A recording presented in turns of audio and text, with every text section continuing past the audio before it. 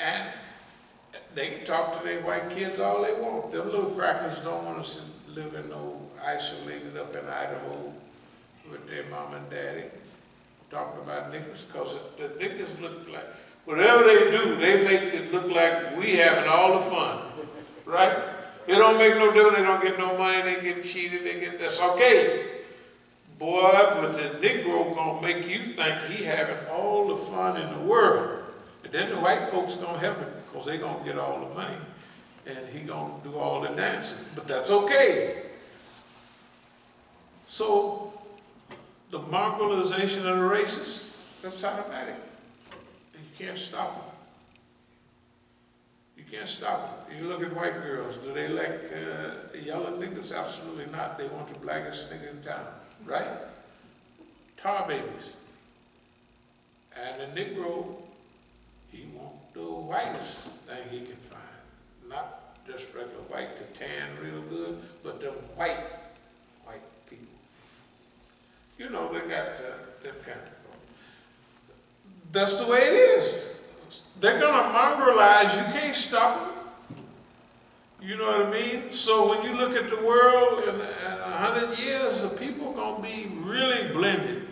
That it'll be fun to ask, hey, what's your mixture, man? And they'll be talking, man, my grandmother, she was Italian, and I got some Irish, and I did a little Negro, American Indian, and pretty soon you're going to be able to put in what you want. You know? They do that now. I kind of know they do, but... But Negro is always the last thing they name. Right. They'll say, I'm all of this, and then, oh yeah. Oh yes, that's the last one they name out of all of them, but they do that now. But you'll almost be able to go up to a window and you go on the internet and say, I want this, that, and other, and you can list the backgrounds of people. They have that now. That's they're telling you. Designer. Yeah. No, they have it now. Yeah. For all of this, the mixed people, and only for mixed, it's all of this stuff, I'm telling you. And then, what the heck? I mean, what's wrong with it? Absolutely nothing. There ain't nothing wrong with it. That old black power say, hey, look, man, that's fine. I'm with you all the way. but hey, you know, and black power, the Negro, you look at slaves and you look at us, the Negro is about 2 or 3, man, I was at, what's the name? It must have been last year. I saw this black girl, she's the blackest thing I ever seen, and I just went up to the car and I told her, I said, I'm not hitting on you or nothing. I just want to tell you that you are the most beautiful, blackest, and I use that term. I say, in our neighborhood, we used to have people like you. I told her, she said, she was looking at me like, what is wrong with this nigga? But she was happy that because nobody never told her, you know, that as black as you are, that's special, special, special. Because Negroes is brown now, they're not black. We're not black. I'm considered dark. I would have been considered light, almost yellow years ago. I look at the old pictures of us, hey man, the Negro was black in those days, right? And then you done mixed us all up, and we getting lighter. Don't go to California. You go to California every night, man alive. Hey man, that's a long story, but here's the thing.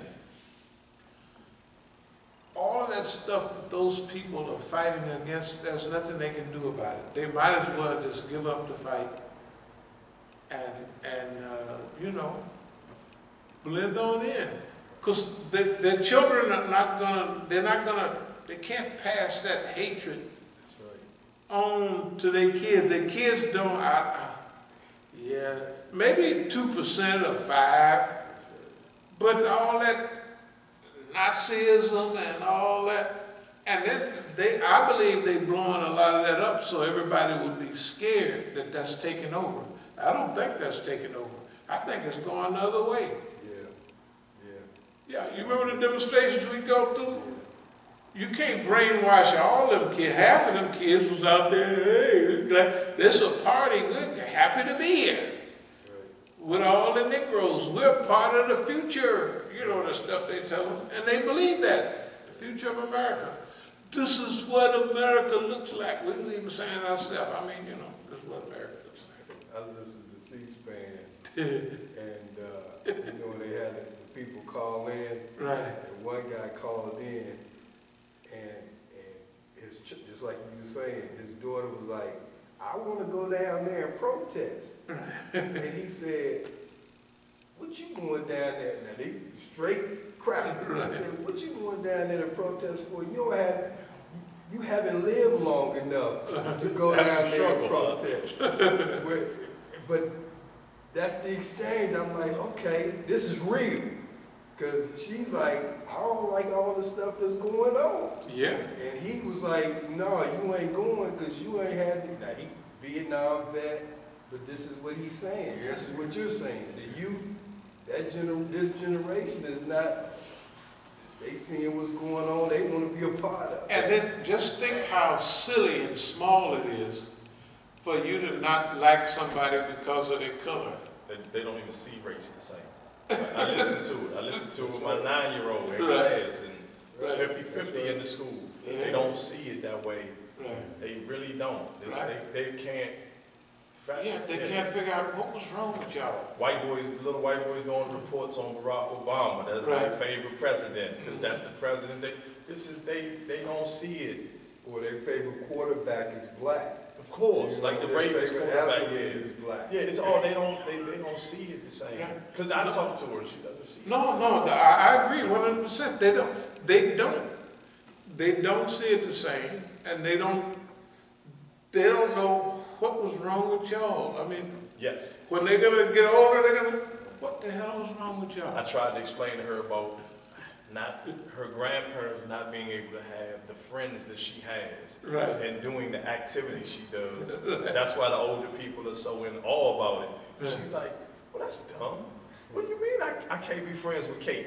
You mean me and Kate can't play at the bar together? What do you mean? I can't drink from a water fountain and can't drink from it. I'm serious. She's like, it's dumb, Daddy. Who made that rule up? Like, yeah, who made that? That's really, hey man, that's why our jobs seem hard, but it's not. I think the wave, we stick out because it looks like that we're going to catch all the flack and that. I think the wave, we keep doing this and we don't know, that wave may come tomorrow, may come next month, but that wave is coming. That's a wave that's coming and it's going to sweep all of that ignorance and stuff away. Because the people that, if your daughter is 7 or 8 or 9 or 10 now, in another 10 years, they're going to be grown. Right? And we still getting started. I won't be but 80-something years old. They'd be sweeping it away. Just because, and none of the people, you know, like we used to listen to all black music. And my kids, my sons might, but my daughters, they listen to everybody. Adele and all of them old people, you know what I mean? This is some years ago, and then they say, y'all, so I said, I play like, yeah, put some of that on. You know, and then, I mean, they can't listen to Jimmy Reed and all them old people, old country blues. I tell them about that stuff. They said that is, because the subject of music, because sometimes they make fun of the old Negro spirituals. And I said, those are for reasons. I said, listen to what they were saying. I said, that was revolutionary music at that time. I said, they might have been moaning and groaning, because that's what they had to pretend to do. Wade in the water, you know, God's gonna trouble water, right? And all that stuff. Go down, steal away home, steal away to Jesus. Okay, the railroad is coming by tonight, underground railroad. Wade in the water, go up the river. Do not get out of the water till you're 100 miles away. because the dogs can't smell you in the water. And talking about dumb Negroes in Louisiana, them turpentine trees, turpentine would drip on the grass, cows would eat the grass. When they go to the bathroom, there's turpentine in there. Dogs can't smell turpentine. Negroes stump his feet in that doo-doo and take on off. Because he didn't have a PhD or nothing, but he knew something, right? In other words, what we can contribute is directing people in the right way. And we always say not controlling, you know what I mean, but what did we call it? We want to influence the direction of change. Influence, not, you know what I mean? So anyway, let me kind of wrap up here. I was saying a while ago about the Negro and his forgiveness. He's forgiven everybody. In Kenya, Jomo Kenyatta, the burning spear, forgave the white folks in 1961. His acceptance speech was that of acceptance. Mandela, his speech, or his speeches were the same. So he could forgive white folks. They had to, what did they have, that stuff they was called? Truth and reconciliation. I was, yeah, go ahead. Oh, you may have get ready. No, I was over there during that period, coming back and forth. No, what I was going to say, I heard somebody, some organizations here in the U.S. talking about having the same thing, or they've already done it, having truth and reconciliation. For America? In America. In America, you know what? They're already doing it. They're just not going to have truth and reconciliation for me and you. Ain't nobody going to forgive me and you. No niggas is going to forgive us. No matter we roll our eyes at them, but they're going to forgive white folks. That's right. That's right.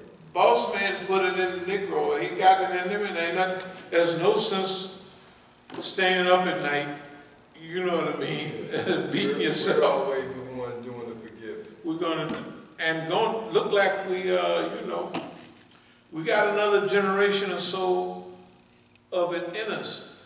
But in the long run, from our book, that's basically what it talks about. It talks about forgiveness. It talks about, and in making a new world, if we have too much killing and revenge and all that, you'll never get to making peace and tranquility. You just won't get to it. Okay, I don't want to talk too much. I'll just go over this again later. So,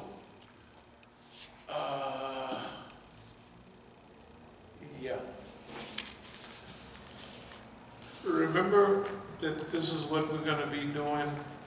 We're going to suggest to our brothers these type of programs. We can do them on Zoom, however they would, but it should be a sponsoring element that handles that, you know. So maybe one of the official, or maybe some of the ones that this year, we don't say. I think it would be better with some of the brothers that was familiar with this stuff, because I don't think ICNA and ISNA is almost ready for this right now. They might be getting close, but I don't think that they're ready. But there's no loss in this, because a lot of my education came from all of these articles that were printed and distributed. Can you imagine going and there's tables and tables of lectures? I used to just go right down and collect 2 or 3 of all of them and bring them back here. All the conferences overseas, all the conferences everywhere. That's where I would say a lot of the familiarity that we have with global issues come from all of this. Okay, أقول قولي هذا وأستغفر الله لي ولكم. So, are there any questions, any comments about anything that was said? Could you give a, kind of restate again your position with Iranians and some of the history there with them? Okay, yeah, well, Bismillahirrahmanirrahim, with the Iranians and Shias, technically, we would have to put it like the revolution, because now they call it the Iranian Revolution, but before it was the Islamic Revolution in Iran. And then the discussion came up whether it's Iran and Islam, or Islam and Iran, or Iran and Iran, or in other words, Iranians for Iranians. And that's been the discussion for a long time.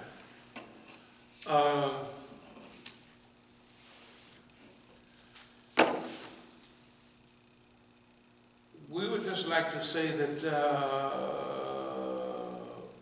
the Shia community in general, we've had very good relations with the Shia community. So much so that we don't technically I don't have a madhab. I'm not Hanafi, Maliki, Shafi. I'm just a Muslim, and I found no reason to change madhabs or anything else. In the beginning, it was the line of the Imam, Imam Khomeini. Because Imam Khomeini was the first Shia Muslim, not the first. He was a part of a group or the ulama that politicized Islam and Shiism. Because Shiism was founded on, like that Imam Mahdi is to come and establish the 12th Imam, to establish Islamic State. Like the Jews have that the Messiah has to come.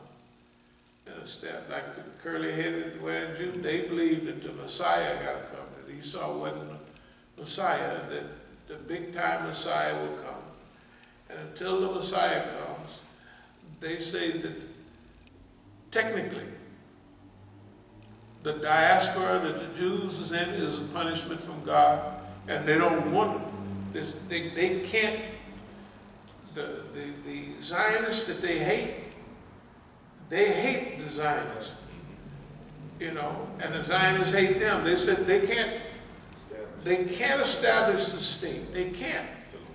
That was our punishment for not being ready. God gave us something and we weren't ready, and so we have to kind of bear the burden for a while. Then God's going to come, or they don't say God, they say the Almighty will come and do such. Okay, and Shiism, a little different than the Sunnis. Always, for a long time, they had caliphate.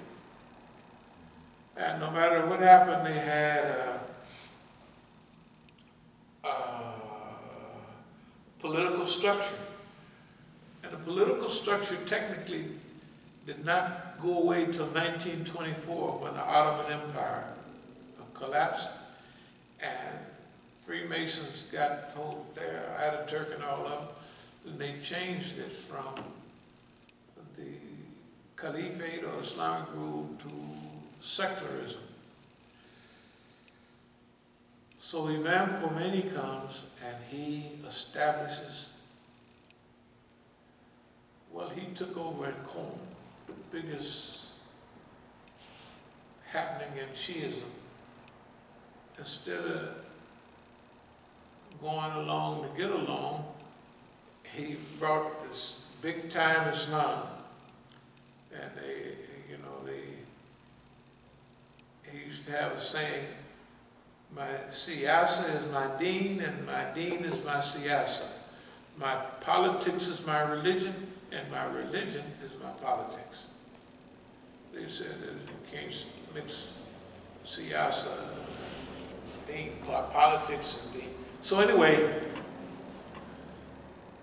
from here, when the revolution happened, there was still a big group of Shias left. And if you remember the statement from back in the 80s on the papers I just read, the biggest supporters of Islamic Republic in America and outside of Iran were Sunnis, not Shias. The Shias, I can't talk about the marjas of the big leaders. They didn't agree with Imam Khomeini on the Islamic State. And they never solved that problem to the day. Me being a Sunni, I realized they got a problem. What are they going to do with my region? I mean, they have, let's say, 5 or 6 big leaders in Shiism around the world. And you can choose whichever one you want to follow, you know, that type of thing. And they've always existed. They've been a beacon light for Shiism. They've kept it together. They did a good job. But after you have an Islamic State, now what are you going to do with that position of marjiyat? Well, of course, we're common Muslims, and we would whisper it every now and then, but we do not have anything near the qualifications. We might have a sense, but to even touch that subject.